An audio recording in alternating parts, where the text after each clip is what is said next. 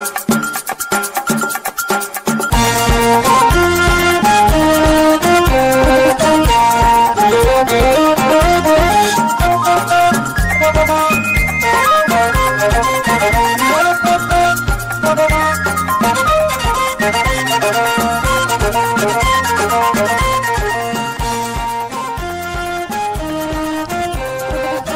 everyone and thanks for joining us. This is Amhara Media Corporation and you're watching our daily updates live from the studio. I am Gaila Damu. Stay tuned.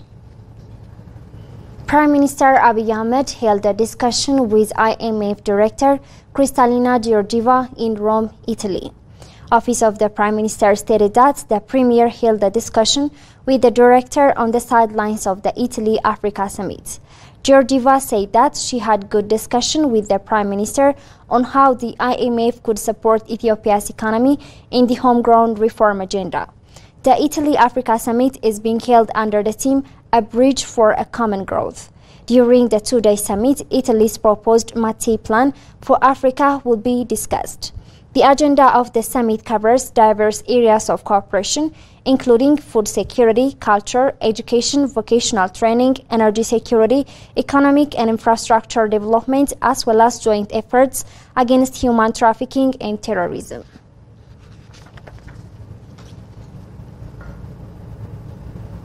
UNESCO Chair on International Water Cooperation, Ashok Swain, said that the current Memorandum of Understanding that Ethiopia has signed with Somaliland is a critical move that would expedite trade and commerce in the East African region. Ran Warkana has the details. The Memorandum of Understanding for Partnership and Cooperation inked by Ethiopia and Somaliland includes wide scopes of cooperation in social, economic, political and military fields. The memorandum is also intended to serve as a framework for the multi-sectoral partnership between the two sides and shall pave the way for realizing the aspiration of Ethiopia to secure access to the sea and diversify its access to seaports. Speaking to INA, Swain stated that access to sea is imperative particularly for Ethiopia, which has been striving to become a regional economic powerhouse in recent years. According to Swain, Ethiopia is one of the seizable economies in sub-Saharan African region and also has growing population. Ethiopia is a much larger country. Ethiopia needs access to the sea in not only dependent on Djibouti port, but also the port is available in Somaliland. So in general, I do see that every country should have access to the sea if they are landlocked. Second, I think Ethiopia, because of its increasing number of population, because of its strategic importance, because of its economic growth, it needs much more opening to the sea, and I think Somaliland is a good step in that direction. In particular, the UNESCO Water Cooperation Chair pointed out that the Memorandum of Understanding to get access to seas is extremely sensible as Ethiopia has an increasing number of population, strategic importance and economic growth.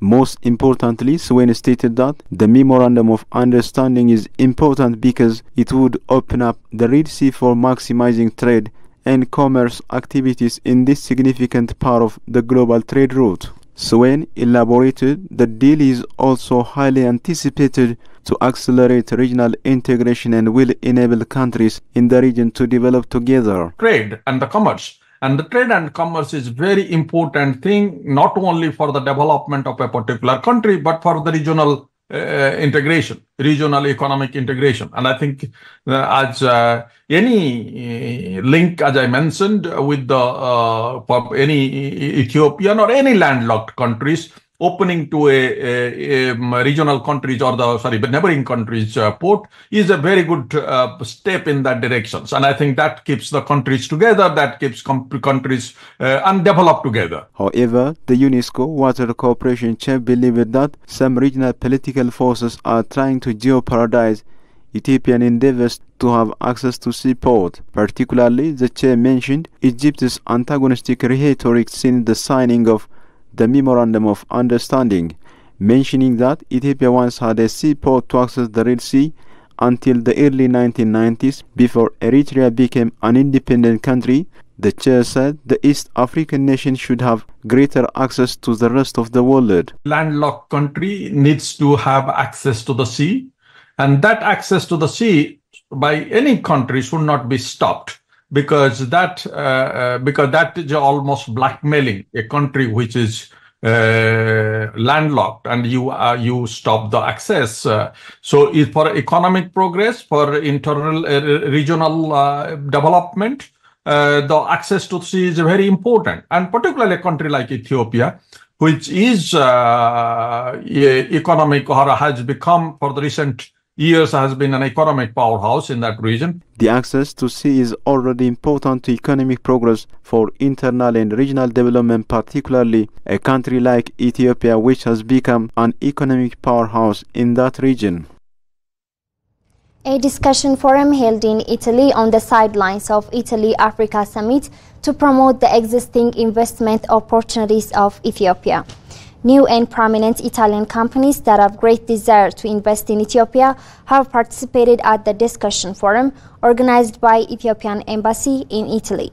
Ethiopian ambassador to Italy, Demiti Habisa, said on the forum that the forum is vital to help the Italian companies to understand about investment opportunities in Ethiopia.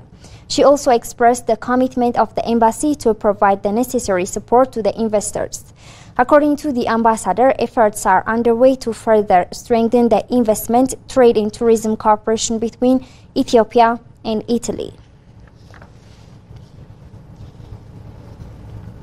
Health Minister Liat Adessa said that the Ethiopia Pandemic Multi-Sectoral Prevention, Preparedness and Response Project, which we have launched today, is a paradigm shift towards a holistic and multi-sectoral approach to address public health crisis. Burhan Warkana has the details.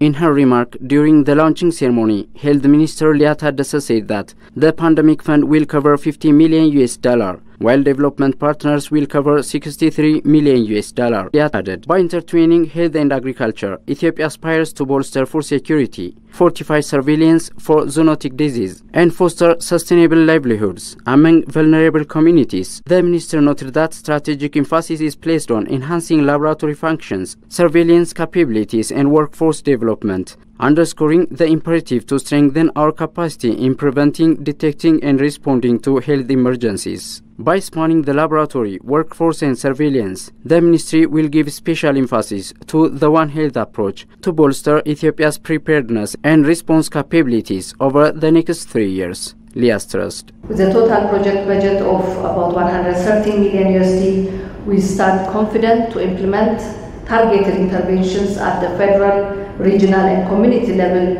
as well as at points of entry.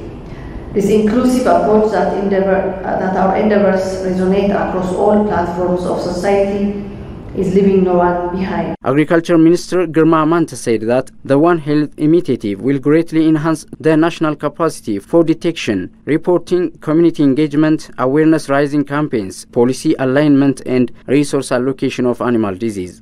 It will reinforce Ethiopia's capacity to prevent, detect, and respond to the public health emergencies and pandemic preparedness and response capabilities. Africa Center for Disease Control and Prevention, Africa CDC, Director General Jean Kassia, recalled on his part that Africa was the only continent without regional and multi-country proposal in the first round. He stressed that that will not be the case in the second round. Today, we have to start to talk about One Health approach.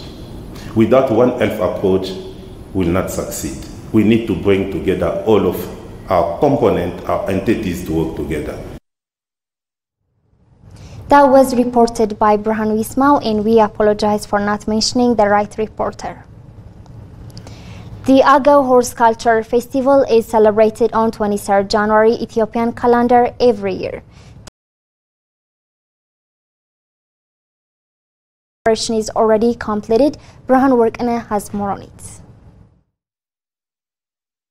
Awi Nationality, Administration, Culture and Tourism Department stated that the zone has completed its preparation to celebrate the 84th anniversary of Agao Horse Culture Festival, colorfully keeping its social values as it is. According to the head of Culture and Tourism Department of the zone, Mr. Laiken Sisay, the festival is being celebrated with different events every year on January 23 Ethiopian calendar. The committees have completed their preparation to celebrate the festival colorfully. As two committees, the prime responsibility is keeping the social values to sustain and make the event one of a remarkable tourist destination in the region. Chairman of the Ago Horse Culture Association, Tlaye Ayeno, on his part said, members of Ago Horse Culture have completed their preparation to celebrate the festival colorfully and properly. Tlaye also stated that the Ago Horse Culture has strong organizations from Kabale to Warada level. According to the chairman, different kinds of horse riding scenes are going to be performed for the participants of the event. The 84-year-old association is registered at National Heritage as Ago Horse Culture in 2014 Ethiopian calendar and has over 62,000 members by now.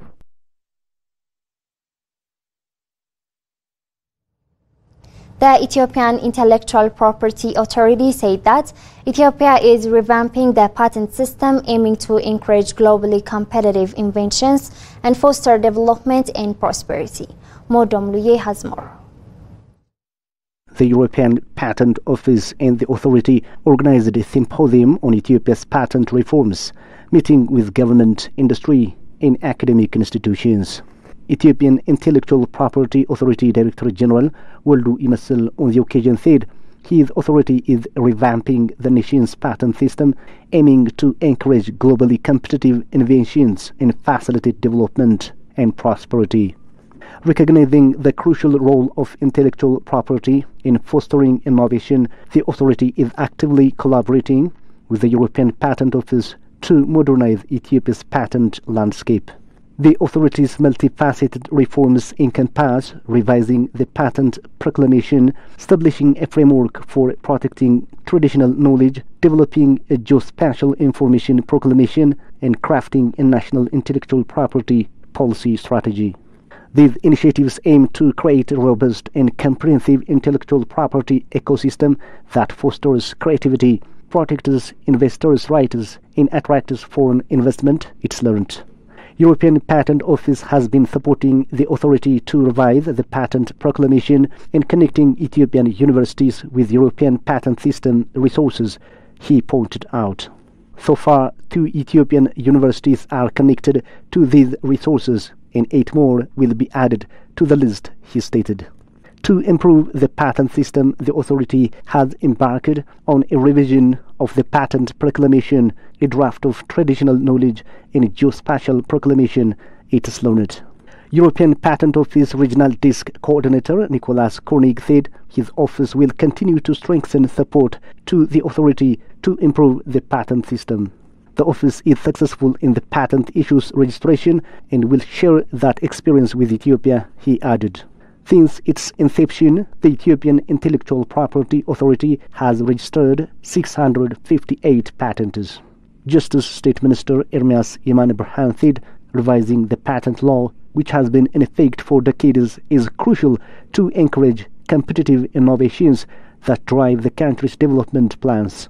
The reforms the authority has been undertaking are key instruments to improve the patent system in the country, he added. Innovation and Technology State Minister Fuzia Ali said innovation plays an irreplaceable role in making digital Ethiopia a reality. The patent law that is being revised will bring the government's efforts in the sector to a higher level and will allow the creation of internationally accepted inventions, she noted. Creative owners in the country should also get the benefits they deserve from the sector in a proper way, Fuzia added. The ongoing patent reforms and collaborative efforts with the European Patent Office hold immense potential to propel Ethiopia up the rankings and unlock its true innovation potential.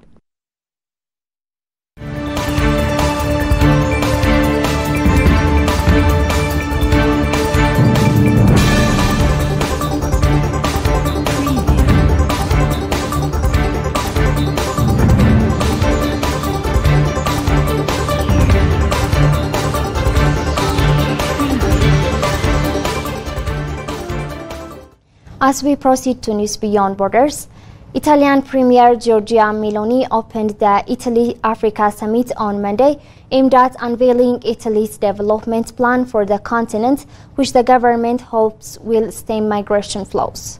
Overall, 155,754 people arrived on Italian shores last year, more than half of them Africans. In attendance at the Rome summit were over 20 African leaders, including William Ruto of Kenya, top European Union lending institutions. The Italian plan is named after Enrico Metti, founder of state-controlled oil and gas giant Eni. Italy seeks to become the natural energy supply hub for the whole of Europe. The European Union banned Russian energy supplies following the war in Ukraine. The Metti plan also seeks cooperation with Africa beyond energy. It involves pilot projects in areas such as education, healthcare, and agriculture.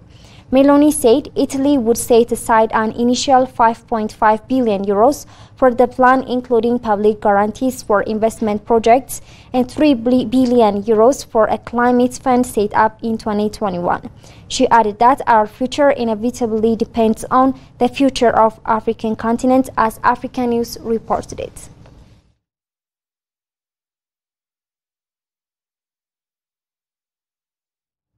That's all the news we have for today. I am Gaila Damu. Thanks for watching and stay tuned with the rest of Ameco program.